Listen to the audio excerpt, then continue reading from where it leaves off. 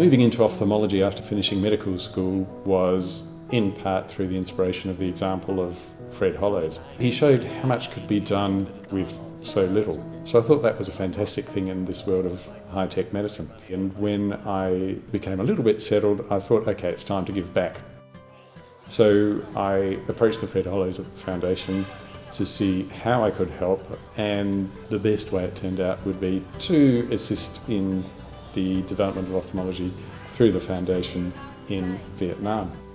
Congenital cataract. In 1992, when the Professor Hollow first visited to Vietnam, he can see a lot of Vietnamese doctors want to learn about cataract surgery, and he decided to start in a plan to training the doctor in Vietnam. Teach the teachers first, and then the teachers can teach others. I was always interested in Vietnam.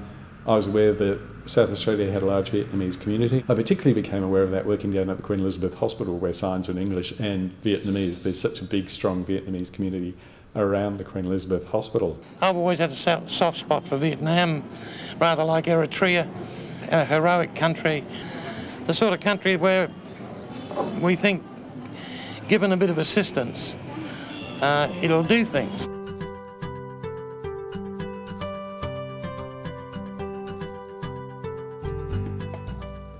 Just being able to support the foundation and relishing in its and Dr. Phuc's achievements both in Vietnam and now throughout Asia. So that's certainly been one of the career highlights.